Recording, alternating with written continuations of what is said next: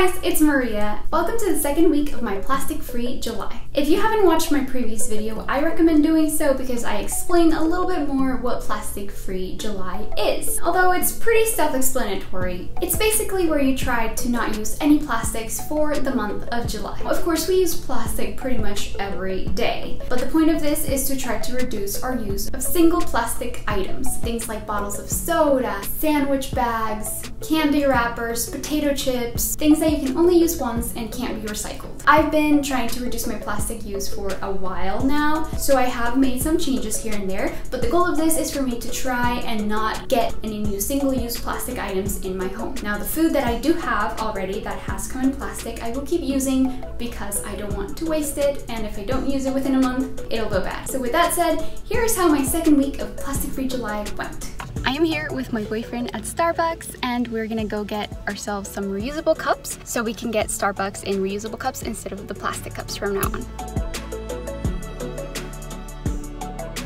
And then could I get a Dragon Fruit refresher in here with no lemonade? Perfect, we're out of lemonade. Okay, cool. Nice.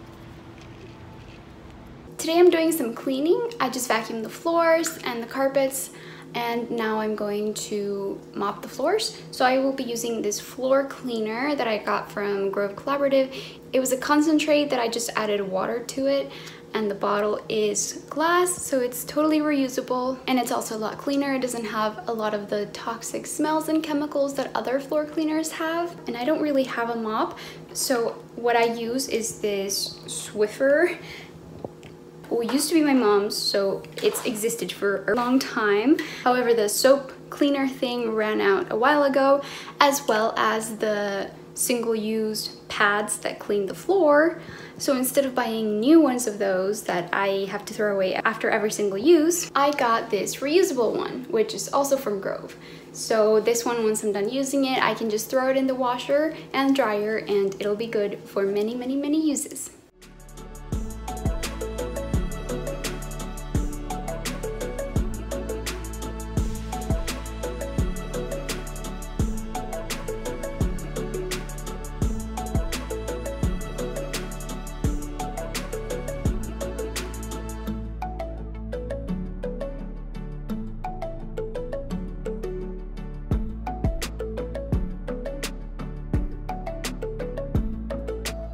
For my toilet bowl, I got this zero plastic toilet cleaner. It comes in a steel container. It's activated with water. It has no dyes, no bleach, no fragrances.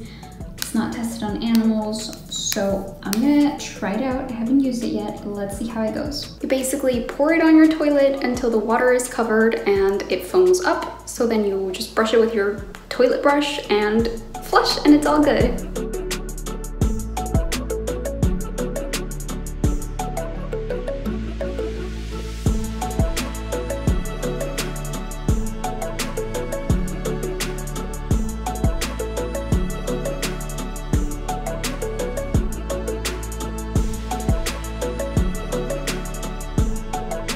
We're on our way to the movies and I brought my water bottle so I don't have to buy one when I'm there.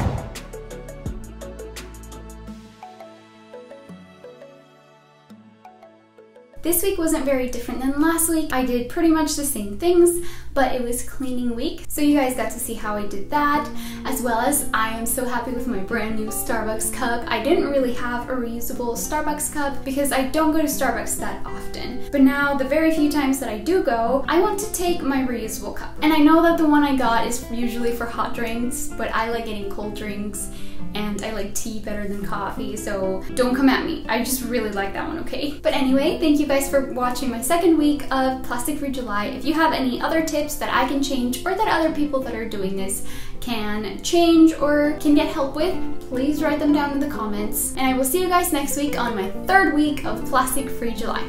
Bye!